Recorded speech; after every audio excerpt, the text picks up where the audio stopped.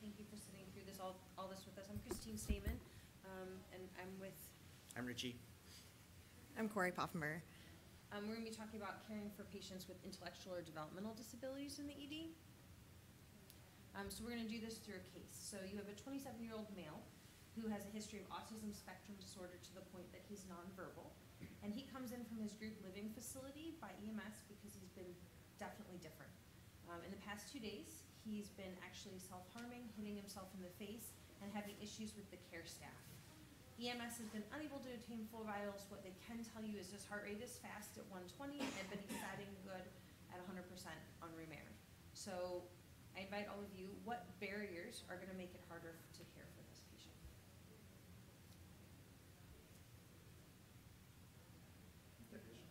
Communication, right? He can't talk to us, or he doesn't talk to us.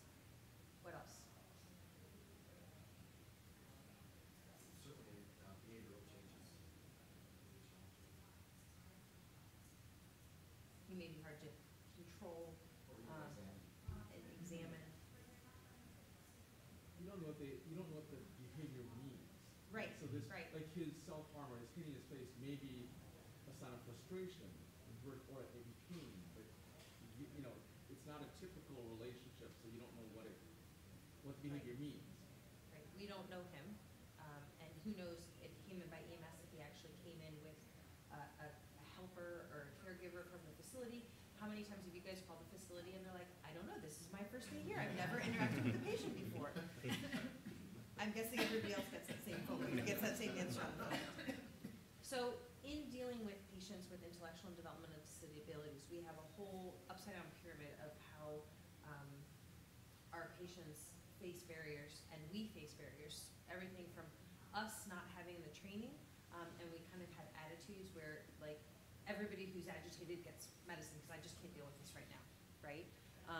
And we don't know who to talk to get the help because maybe they don't have the person with them when they get there, but that caregiver is going to be there shortly. We don't have a lot of accessible office equipment. Our staff isn't trained. And, you know, maybe for somebody who's 30 but has some of these issues, we need more of a childlike attitude towards them. And then, let's be honest, the ED is the wrong place for somebody who has a lot of intellectual disabilities or developmental disabilities. It's so loud. There's all sorts of different people. They're all strangers. So it's a big problem. So he gets put into an exam room, and what strategies are you going to use to try and get that history and physical exam?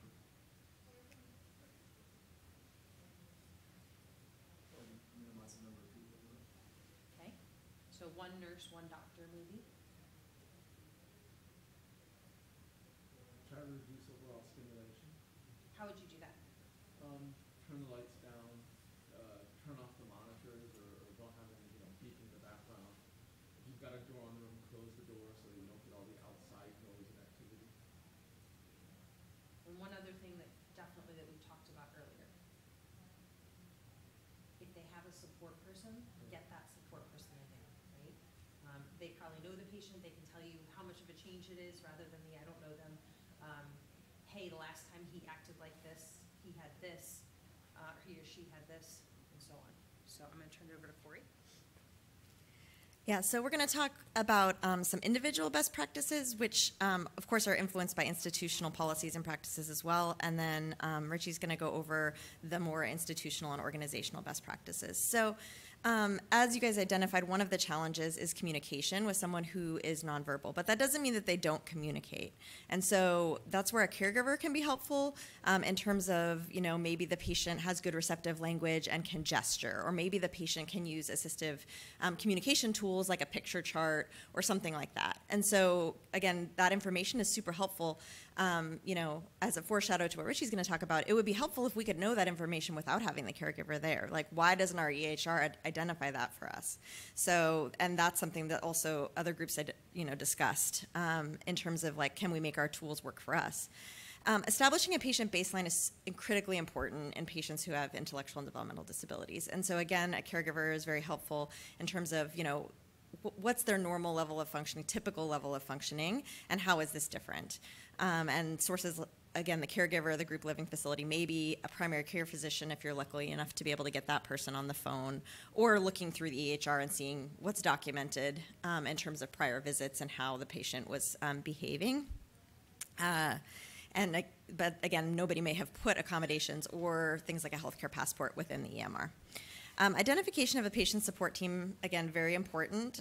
Those people can help you in the emergency department and also will be critically important when you're talking about discharge planning and things like that. Minimize stimulation, so reduce lighting and noise. These are things you guys identified. Minimize the number of people in the room. Maybe this is not the best medical student teaching case, like limit it to the people who need to be there. Minimize vital signs unless they're absolutely required. And then remember that all behavior is communication. So you should really assume that there's a medical cause for change in behavior until you've completely ruled it out. So whether they're trying to show you that something on their face hurts because that's why they're hitting it, or they're, something else is bothering them, you have to really be thorough in your evaluation.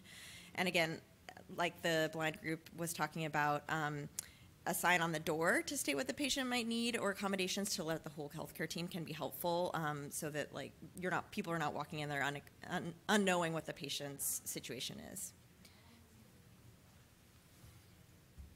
Thanks, Corey. So yeah, I think what's going to really benefit the sort of whole healthcare system overall is going to be ability to get this information into the emergency health record. And what we need to do is to clearly identify the different types of disabilities and also specifically ask the patient about what accommodations they need in the ED or in different healthcare settings. And I think best ways to potentially do that is through screening. I think, part of our triage system with our nursing staff, we have done a really good job of implementing specific questions in our healthcare system. Like we talk about suicide assessments for every patient who comes in. We talk about patient safety at home, to screen for domestic violence. It should also be included as well as what accommodations do you need, and then once, especially when someone doesn't have that in their chart already. So ask that question and then work on actually documenting it. Some of Epic now has in their EHR some little sidebar which says special needs, or hopefully, I think a better term would be accommodations, but to utilize that to sort of, fill in that area and document all the things that you learn, because, as we don't have a lot of time, as long as one person takes that time and effort, they can help a lot of other people help care for this patient if they're able to read something very quickly about that patient. Additionally, I think what the other groups have also discussed is ensuring staff awareness is super important. Everyone from our nurses to our techs to everyone who interfaces with the patient, that this patient has a disability, they have accommodations that they may need, and to either have that on the door, I think would be very helpful until we get that better delineated in our EMR system. But even that might be helpful in the case because not everyone who interfaces with the patient actually goes through the emergency medical record as well. So I think ensuring staff awareness about this, especially about the medical versus social model of disability, the concepts of the International Classification of Functioning. And I think also one really important one is nonverbal communication, and what tools should you go to? How do you establish good patient interaction, and then try establishing yes-nos. Try using pictures, try using charts of the patient's body where they can point, and having a toolkit available in the ED, and like a best practice guidelines, like which ones should you try and use to try and establish that important back and forth directly with the patient, because even if you have a caregiver and support person there, they might know a change in baseline, they might know what has been similar presentation in the past, but ultimately at the end of the day, the patient knows what they're experiencing best, and if we can establish that in communication with them, that's probably the most accurate information you're going to get from someone. And then I think also very importantly is to include individuals with disabilities and intellectual and developmental disabilities in the design of new policies in the ED.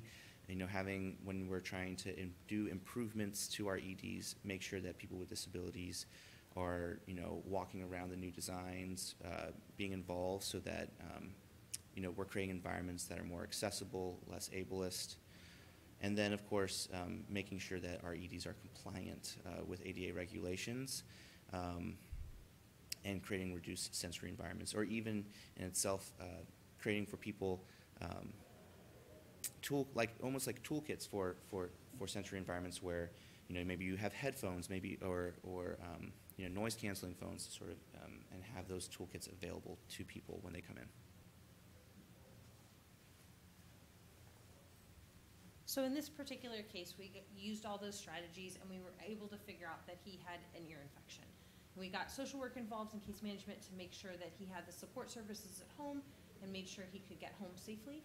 And if possible, you can always try to do an exit interview with the patient to make sure they actually understand what's going on, what the plan is, and that they'll have follow-up. And this is really a great place to involve the social work as well as your caregivers, especially in cases like this.